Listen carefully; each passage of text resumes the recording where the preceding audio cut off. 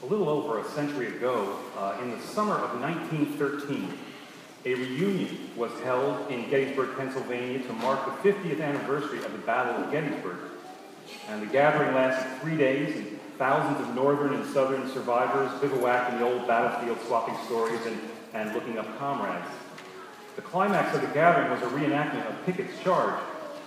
Thousands of spectators gathered to watch as Union veterans took their positions on Cemetery Ridge and waited as their old adversaries emerged from the woods on Seminary Ridge and started forward toward them again across the long, flat fields.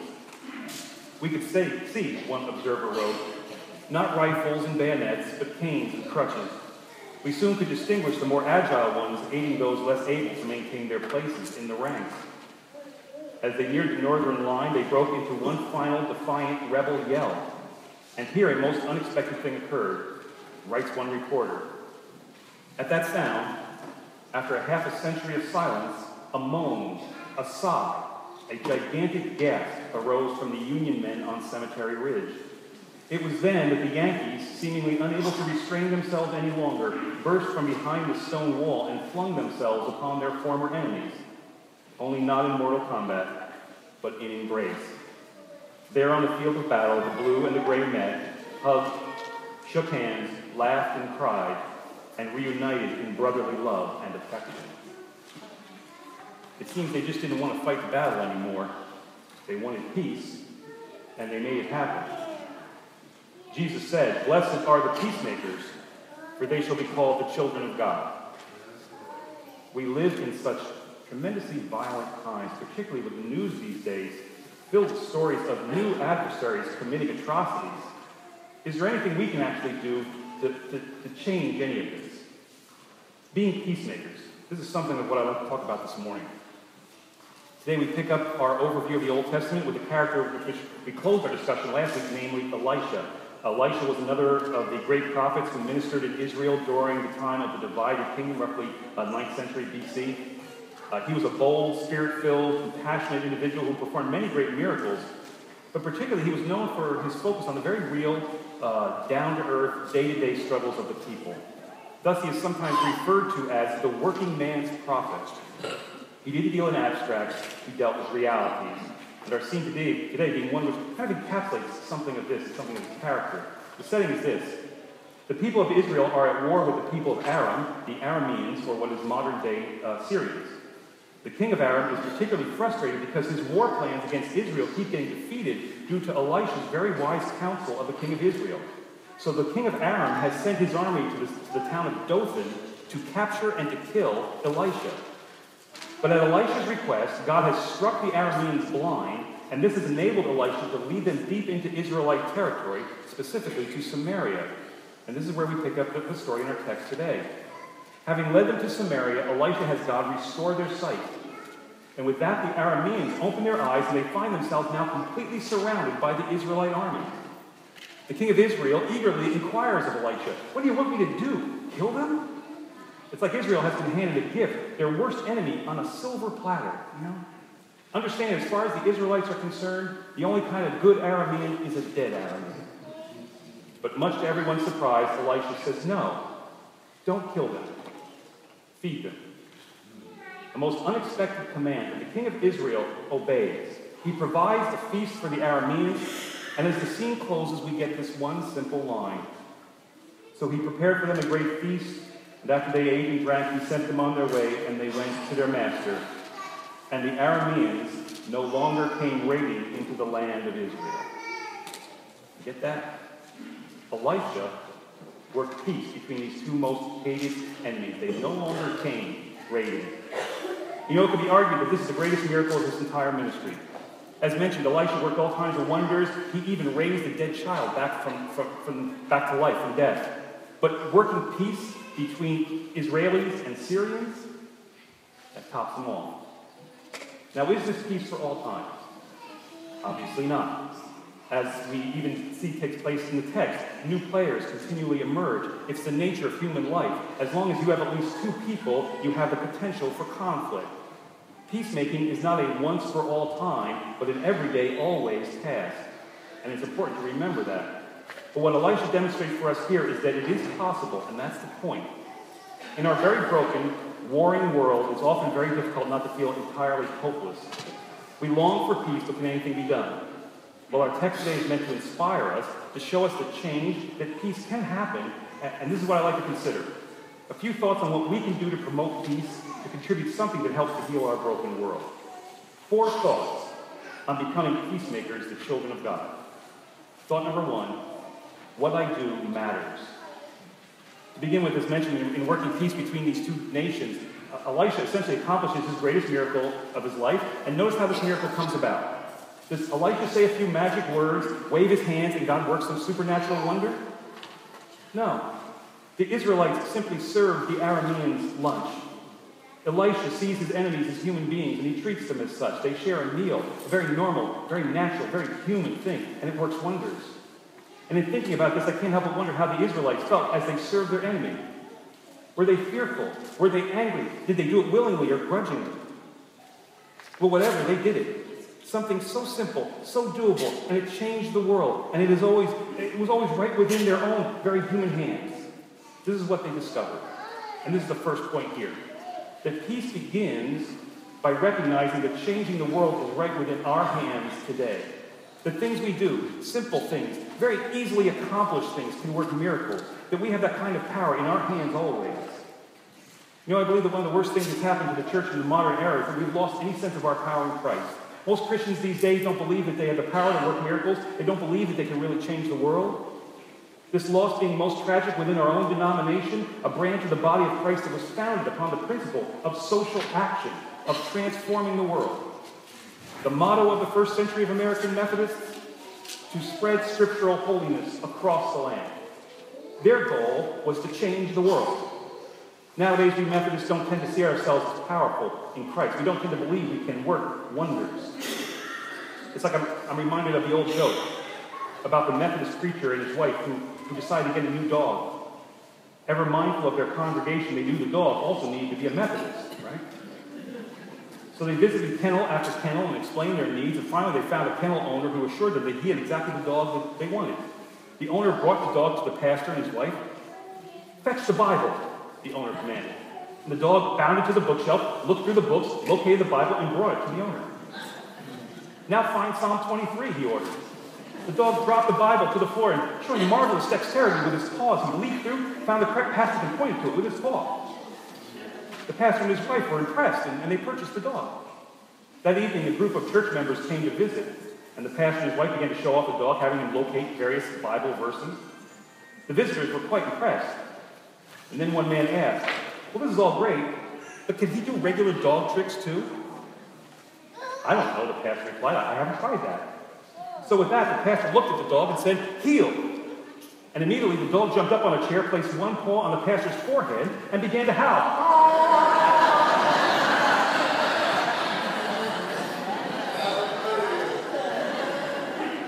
In disgust, the pastor looked at his wife and said, "Oh, great. He's not a Methodist, he's a Pentecostal."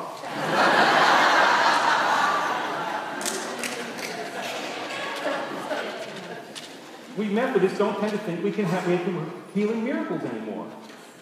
Well, if we are in Christ, we can. And this is the first thing we need to get into our minds in the work of peace. That my life matters. I may only be able to do some very seemingly tiny thing, but that tiny thing can affect the whole world, and I need to do it. You remember, or have you ever even heard of Samantha Reed Smith?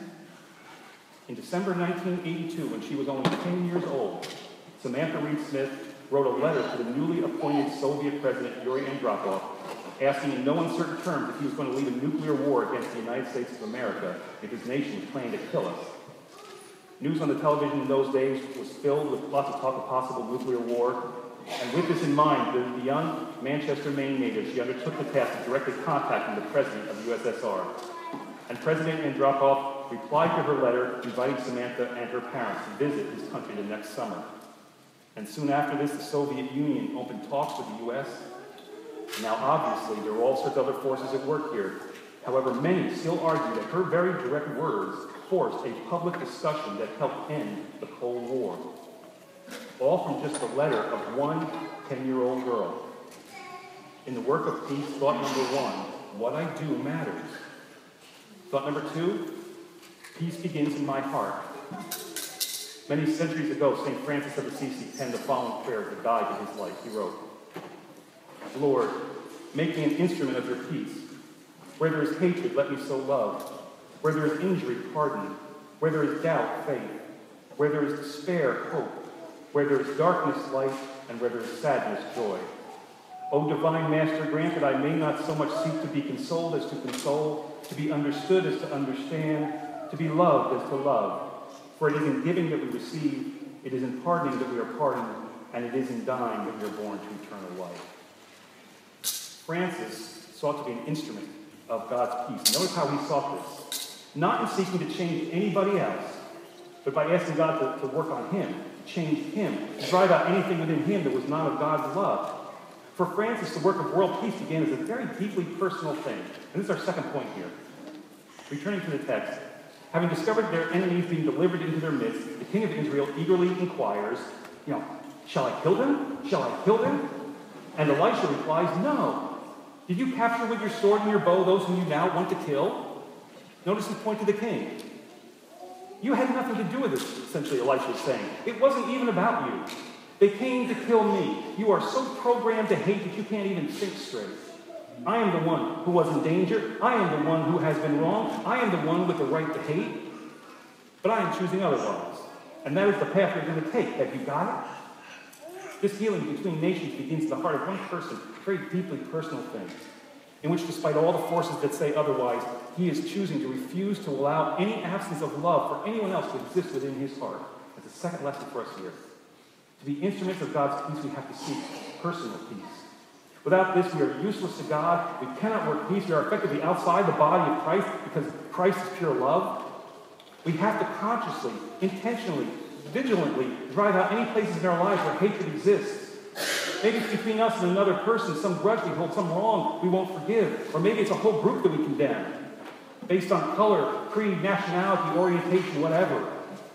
Understand, even the tiniest speck of hate is a cancer, and if left alone, it will metastasize and it will destroy. World peace is, secondly, a deeply personal thing. You want to change the world? Get your heart right. Sociologists note that one of the defining characteristics of our modern culture is the acceptance and even almost the outright glorification of anger and hatred. In the literary world nowadays, there's actually a whole very popular branch of writing known as wrath lit, that consists of nothing more than certain well-known individuals, their published rants on various topics. This culture of hatred being most noticeable, of course, within the political realm, whereas as author Peter Wood in his book, A Bee in the Mouth, writes, for the first time in our political history, declaring absolute hatred for one's opponent has become a sign not of sad excess, but of good character. Hatred. For our nation, hatred, a sign of good character. Do you believe that? Let us not forget the words of a Christian many centuries ago who said, the surest sign that you are furthest from God, indeed that you have created God in your own image, is that your God hates everyone that you do. God is love and can only fully be known where all hate is driven out. In the work of peace, thought number 2, peace begins in my heart. Which leads us into thought number 3, somebody has to do better. A noted scholar writes, to triumph fully, evil needs 2 victories, not one. The first victory happens when an evil deed is perpetrated. The second victory is when evil is returned. After the first victory, evil would die if the second victory did not infuse it with new life. To defeat evil, the good must refuse the rules of engagement that evil is proposing. Basically, to work peace, we have to do better than evil. We have to rise to a higher standard. This is the key theme that drives our whole text today. The king of Israel is ready to do what has always been done, to return to the Arameans in kind for what they have sought to do to the Israelites. But Elisha essentially says, no, we're not going to operate on those terms. We're going to set our own terms. Specifically, we're going to do what's right. We're going to enact the kingdom of God, enact how things should be, no matter what comes of it today. A course of action which, as we see, leads to peace. Not returning evil for evil, but answering evil with good. It's the third great challenge for us here. To work peace, we must be willing to set a higher standard for ourselves than any of the evil around us, and we must refuse to return wrong in any kind, no matter how tempting and seemingly logical. Somebody has got to do better. As Christians, in 2014, as Americans post 9/11, in the so-called war on terror, how are we doing? In Patriot Act, Guantanamo Bay and Predator drone, how are we doing? Understand this is the endless struggle of democracy, particularly in times of national threat, a constant temptation in the name of security to let go of some of the principles that founded our nation. How are we doing? Are we consistently who we really want to be? In everything, do we truly honor all those who have died for our country and the principles for which they gave the last full measure of devotion? Unless we answer too quickly, lest we justify ourselves too confidently, saying desperate times call for desperate measures. Let us not forget these words of Benjamin Franklin, who said, "Those who would give up essential liberty to purchase a little temporary safety deserve neither liberty nor safety." Yes, as we see in Elisha's own ministry and as we know in our own age, evil must be opposed, right must be defended, violence must be met with strength, and wrongdoers must be brought to justice. But in so doing, we must never forget that true justice, true peace only comes about when somebody resolves to do better, to rise to a higher standard. We as Christians are called to be the voice and the vote, the protest and the prayer, the demonstration and the demand for that higher standard. In our deeply broken world today, where is the voice of the church? Let's face it, the silence is deafening. It seems that today the only time Christians are heard from is when they are pointing at the sins of somebody else or protesting what they see as the threats to their own rights, never when the rights of others are in jeopardy. Our nation was founded upon the highest, most noble ideas, and those ideas are either for all people, in all times and all places, or they are for no one. Consider our own history. We had to fight a bloody civil war among ourselves, brother against brother, because as the words, with liberty and justice for all, were being penned, some were already deciding the exemptions to all. In the book, A Knock at Midnight, Dr. Martin Luther King, he offers the following reflection. He wrote, "My brother and I were driving one evening to Chattanooga, Tennessee from Atlanta. He was driving the car, and for some reason the drivers were very discourteous that night. They didn't dim their lights. Hardly any driver that passed by dimmed his lights. And I remember very vividly my brother looked over at me and in a tone of anger he said, 'I know what I'm going to do. The next car that comes along refuses to dim the lights, I'm going to refuse to dim mine. I'm just going to pour them on with all their power.' And I looked at him right quick and I said, 'Oh no, don't do that. There'd be too much light on this highway and it will end up in mutual destruction for all. Somebody's got to have some sense on this highway. Somebody must have sense to dim the lights, and that is the trouble, isn't it? But as all the civilizations of the world move up the highway of history, so many civilizations, having looked at other civilizations that refuse to dim their lights, have decided to refuse to dim theirs, and thus they have found themselves in the junk heap of destruction. Somewhere, somebody must have some sense. Somebody must have sense enough and morality enough to cut off the chain of evil in the universe and do otherwise.' In the work of peace, thought number 3, somebody has to do better. Which leads us into finally thought number 4, entering into the lives of others. This morning, as we think about being peacemakers, have you ever thought about the simple act of passing the peace that we do every Sunday morning and its true significance? One author writes, "The story has been told of a church in the Pacific Northwest that participates in the sharing of the peace during worship. When they share the peace, they are enthusiastic. They turn and embrace one another. Newcomers are warmly welcomed. Nobody in this church thought much about the weekly ritual until the pastor received a letter from a man who had recently joined the congregation. This man was a promising young lawyer from a prestigious downtown law firm, and he drafted a brief but pointed letter to on the firm's letterhead. 'I am writing to complain about the congregational ritual known as passing the peace,' he wrote. 'I disagree with it personally and professionally, and I am prepared to take legal action against the church to cause this practice to cease.' When the pastor phoned the lawyer about the letter, he asked the man why he was so disturbed, and the lawyer said, 'The passing of the peace is an invasion of my privacy.' The pastor's response to the lawyer was right on target. He said, 'Like it or not, when you joined the church, you gave up some of your privacy. For we believe in the risen Lord who will never leave us alone.' And then he added, 'You never know when Jesus Christ will intrude on us with a call to peace.'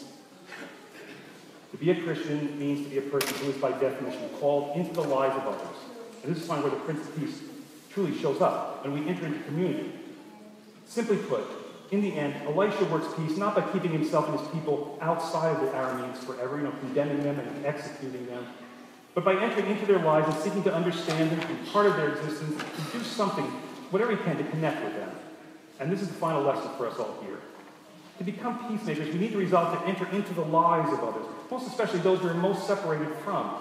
Find some way to enter in and engage them and work life, not death, community, not division.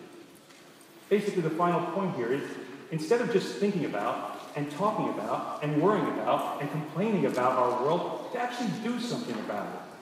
Particularly each of us to do something that asks of us to connect with someone across the world that we are presently separated from. For instance, maybe this means just going to the library and picking out a book about the Muslim faith and learning about it so that we really understand what's going on. Or maybe it means whenever someone makes some hurtful, hateful remark, being the one who stands up to oppose it. Or maybe we could just research ways to help people in need in those foreign war-filled places. Our own denomination website, umc.org, has plenty of resources. And then looking at these and giving to these causes so as to start to build a bridge of caring that will undermine the forces of hatred. The final question to be asked in the work of peace: what can I give of myself to begin to change that relationship? In closing, one final true story. In December 1943, German fighter pilot Franz Stigler was in pursuit of American bomber pilot Charlie Brown, his actual name, Charlie Brown's B-17, looking to shoot it down. And if he did, Stigler would earn him the Knight's Cross, the highest honor for a German soldier. But as he approached the plane, Stigler saw that it had no tail guns blinking, no tailgun compartment remaining, no left stabilizer, and the nose of the aircraft was completely missing. Surprisingly, he could also see into the plane, the skin of it having been blown off. Inside, he observed terrified young men tending to their wounded.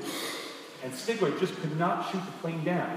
He had been taught from childhood that honor is everything, and if he survived the war, his father had told him, the only way he would be able to live with himself was if he fought with as much humanity as possible. Stigler could tell that Brown didn't realize how bad a shape his plane was in. He gestured for Brown to land the plane, but Brown had no intention of landing in Germany and being taken prisoner. Stigler then yelled, Sweden, meaning that Brown should land his plane there, but Brown didn't know what he was yelling. Stigler quickly realized that Brown was intent on making it back to England. And so against all the rules of war, Stigler escorted his enemy safely there, actually protecting him from other attacks and saluting him as he finally turned away and headed back to Germany. For decades afterwards, Brown remained obsessed with this incident. In 1990, he took out an ad in a newsletter for fighter pilots looking for the one who, quote, saved my life on December 20th, 1943. Stigler, now living in Vancouver, saw the ad and yelled to his wife, "This is him. This is the one I didn't shoot down." It seems it was likewise the pivotal moment for his life. And Stigler immediately wrote a letter to Brown, and the two men then connected in a very emotional phone call. Stigler and Brown both died in 2008, 6 months apart. In both of their obituaries, they listed the other as their very special brother. In the midst of war, God was working family, a family discovered by those who were willing to seek it. Blessed are the peacemakers, for they shall be called the children of God. In our deeply broken world, might we take up the work of peace, remembering that what I do matters, that peace begins in my heart, that someone has to do better, and that in Christ I am called into the lives of others. Let us join together in singing our closing hymn, number 431, Let There Be Peace on Earth. Would you please stand?